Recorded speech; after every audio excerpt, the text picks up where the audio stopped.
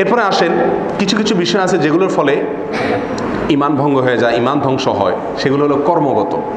আগে ছিল বিশ্বাসগত এবং স্বীকৃতিগত, মুখের কথা, এখন হলো কর্মগত। এক নজরে বলে ফেলছি, সময় কম। নাম্বার 1, শিরক করা আল্লাহর সাথে কর্মের মাধ্যমে। শিরক যেরকম অন্তরে বিশ্বাসের মাধ্যমে হয়, মুখের কথা দিয়ে শিরক হয়, আবার কাজের মাধ্যমে কি হয়? শিরক হয়। যেমন সিজদা করলো আল্লাহ ছাড়া অন্য কোনো ব্যক্তিকে, জীবিত বা মৃত কোনো ব্যক্তিকে, কোনো বস্তুকে যদি কেউ সিজদা করে, তাহলে শিরকে আকবার করলো, কাজের মাধ্যমে শিরক করলো। এর ফলে সে মুখে যতই লা ইলাহা ইল্লাল্লাহ মুহাম্মাদুর রাসূলুল্লাহ পড়ুক না কেন, সে ইসলাম থেকে, ইমান থেকে খারিজ। যত মানুষ মাজারে সিজদা করে, যত মানুষ বিভিন্ন আল্লাহ ছাড়া গায়রুল্লাহকে সিজদা করে, গায়রুল্লাহর কাছে দোয়া করে, এরা সবাই শিরকে আকবারে লিপ্ত। এর ফলে ইমান থেকে তারা খারিজ হয়ে যায়। নাম্বার 2, এই টাইপের লোকদের ভিতরে অনেকেই আছেন যারা আল্লাহর কালাম, কোরআনে কারীম অথবা যদি কোনো কিছুকে অপমান করে, অপদস্থ করে, যদি এরকম কেউ করে, তাহলে এর ফলে সে ইমান থেকে খারিজ হয়ে যাবে। সর্বশেষ যেটি বলবো তা হলো, মুশরিকদের,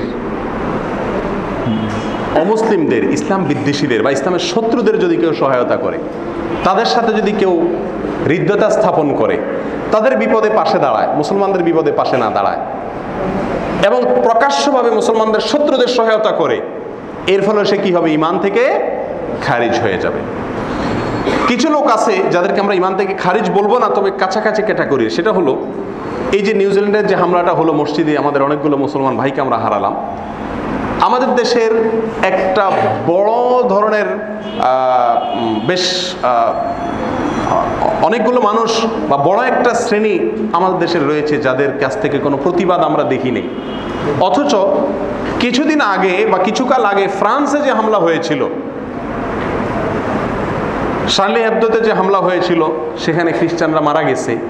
সেখানে দেখা গেছে তাদের প্রোফাইল পিকচারে তারা সেই ছবি তারা স্থির করেছেন এবং প্রতিবাদের র্যালি বের করেছেন, বিভিন্ন প্রোগ্রাম করেছেন। কিন্তু যখন মুসলমানরা মারা গেছেন, তখন তাদের মুখে সব কুলুপ এঁটে গেছে। এই টাইপের নামধারী মুসলমান, অমুসলিমদের কথা নিয়ে আমার মাথা ব্যথা নাই, নামধারী মুসলমান বা নিজেকে ইমানদার দাবি করে, এই টাইপের ইমানদারদের সংখ্যা এদেশে হাজার হাজার লাখ লাখ, যাদের অন্তরে কোনো রেখাপাত হয় না এই ঘটনায়। তো এটা এই ক্যাটাগরির। সরাসরি তাদেরকে আমি সবসময় সবাইকে গণহারে কাফের বলতে পারবো না, তবে তারা এটা ইমানের সঙ্গে অসঙ্গতিপূর্ণ কাজ করলেন। ইমান যদি থাকে তাহলে সমস্ত মুমিনের কষ্টে তার ভিতরে কষ্ট অনুভব হবে। ফ্রান্সের খ্রিস্টানের মৃত্যুতে সেই দুর্ঘটনায় তুমি খুব সোচ্চার ছিলে, প্রতিবাদ করলে, নিজেকে মানবতাবাদী জাহির করেছো।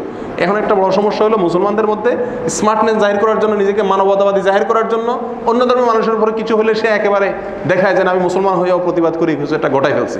এদিকে মুসলমান মেরে ধ্বংস করে ফেললেও তার মনে কোনো ব্যথা আসে না, তার কোনো প্রতিবাদ আসে না। এই সবগুলাই এই পয়েন্টের কাছাকাছি। আল্লাহ সুবহানাহু ওয়া তাআলা আমাদের সকলকে ইমান বিধ্বংসী যত বিশ্বাস আছে, যত কথা আছে, যত কর্ম আছে, এর সবগুলো থেকে আল্লাহ সুবহানাহু ওয়া তাআলা আমাদেরকে হেফাজতে রাখুন। সর্বশেষ যে কথা বলে শেষ করতে চাই তা হলো, আমরা এই মূলনীতিগুলো শুনলাম, এগুলোর উপরে ভিত্তি করে এখন বিসমিল্লাহ পড়ে কাগজ কলম নিয়ে বের হয়ে যাব এলাকায় এলাকায়। কে কে এই পয়েন্টগুলো কার কার ভিতরে আছে তার নামে শেষে বলে দিব অমুক বেঈমান, অমুক কাফের। কি বলেন? ফেসবুকে স্ট্যাটাস দিব যে আমরা ইমান ভঙ্গের যে কারণ সম্পর্কে জানতে পারলাম, তার আলোকে অমুকের পুত অমুক, সে বেঈমান, সে কাফের। কি বলেন? এই কাজটা করবেন না? কেন করবেন না? এই জন্য করবো না যে আহলে সুন্নাহ ওয়াল জামাআতের এক্ষেত্রে দুটি পয়েন্ট আছে যা আমাদের অনেক ভাইরা না বুঝার কারণে তারা নিজেদেরকে মানুষকে কাফের ফতোয়া দেওয়ার কন্ট্রাক্টরে নিয়ে নিয়েছেন।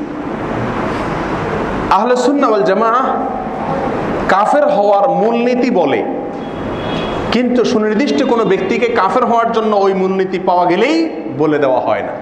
এই পয়েন্টগুলো কোনো ব্যক্তির ভিতরে পেয়েছেন, আপনি নির্দিষ্ট করে ওই ব্যক্তিকে কাফের বলার দুঃসাহস সবসময় দেখানো যাবে না, জায়েজ নাই। কারণ হতে পারে সে মাজবুর, ইল্লা মান উকরিহা ওয়া কলবুহু মুতমাইন্নুন বিল ঈমান। আল্লাহ বলেছেন, কাউকে যদি বাধ্য করা হয়, তার অন্তরে ঈমান থাকে, সে কুফরি করলো কিন্তু কারোর প্রেসারে করলো, আপনি তো জানেন না যে কেউ হয়তো প্রেসারে করছে, তাহলে তাকে যে আপনি কাফের বললেন। সহিহ বুখারীর হাদিসে নবী আলাইহিস সালাম পরিষ্কারভাবে জানিয়েছেন, যে ব্যক্তি কোনো মুসলমান ভাইকে কাফের বলবে, মান দাআ রাজুলান বিল কুফরি আও ক্বালা আদুউল্লাহ ওয়া লাইসা কাযালিকা ইল্লা হারা আলাইহি, কাউকে আপনি কাফের বললেন, সে আসলে কাফের না, তার কোনো ওজন আছে, ভিতরে কোনো নেপথ্যের ঘটনা আছে। আপনি কাফের মন্তব্য করার ফলে যদি কাফের না হয় সে বাস্তবে, তাহলে আপনি কাফের হয়ে গেলেন। এই জন্য ইমান ভঙ্গের মূলনীতি শুনে খাতা কলম নিয়ে অথবা কিবোর্ড নিয়ে জেহাদে নেমে পড়বেন না মানুষকে কাফের বানানোর জন্য। খবরদার, এটা ভয়াবহ এক প্রবণতা আজ এক শ্রেণীর তরুণদের ভেতরে, যারা ইসলামকে প্র্যাকটিস করার চেষ্টা করেন তাদের ভিতরে এটা দেখা দিচ্ছে যে তারা গণহারে বা কাফের বলা শুরু করে দিচ্ছেন। আল্লাহ ইয়াজুবিল্লাহ, শেখ সুদাইসকে পর্যন্ত কাফের বলছে। আপনারা দেখছেন, খেয়াল করছেন? তারা আহলে সুন্নাত জামাতের এই সমস্ত মূলনীতি সম্পর্কে ধারণা তাদের নাই। সুনির্দিষ্ট কোনো ব্যক্তির ব্যাপারে কাফের হওয়ার ফতোয়া দেওয়া এটা আলিমদের কাজ, যারা অনেক কিছু পর্যালোচনা করে তার আগ পাশ সব কিছু দেখে তারপরে তারা ফতোয়া জাহির করবেন। এটা আমাদের মতো সাধারণ মানুষের কাজ না। আমরা মৌলিকভাবে বলবো এই কাজগুলো ইমান থেকে মানুষকে খারিজ করে দেয়, ব্যাস। কিন্তু নির্দিষ্ট করে কাউকে কাফের ফতোয়া দেওয়ার দায়িত্ব আমাদের না। আল্লাহ সুবহানাহু ওয়া তাআলা আমাদের সকলকে এই দুঃসাহসিক ভূমিকা থেকে, কাজ থেকে আমাদেরকে হেফাজতে রাখুন। জাযাকুমুল্লাহু খায়রা ওয়া আখিরু দাওয়ানা আলহামদুলিল্লাহ রাব্বিল আলামিন। জি,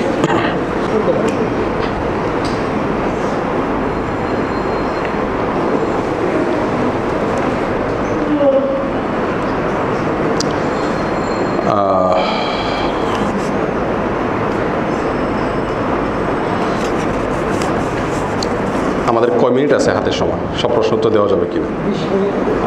মাত্র? তাহলে কিভাবে হবে?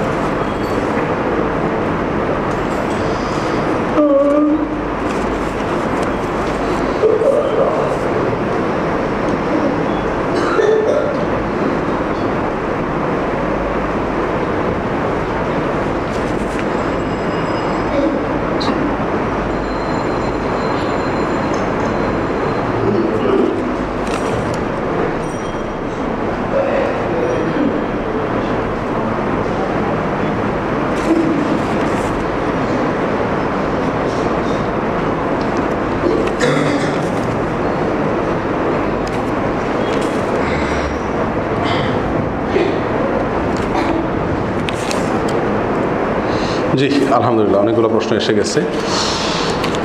যে কটা দেওয়া যায় 20 মিনিট টাইমের ভিতরে, সে কথা আমরা দেবো ইনশাআল্লাহ বিইذনিল্লাহ। একটা প্রশ্ন দুইবার আসছে, সেটা আলাদা করে ফেলি। এই প্রশ্নটা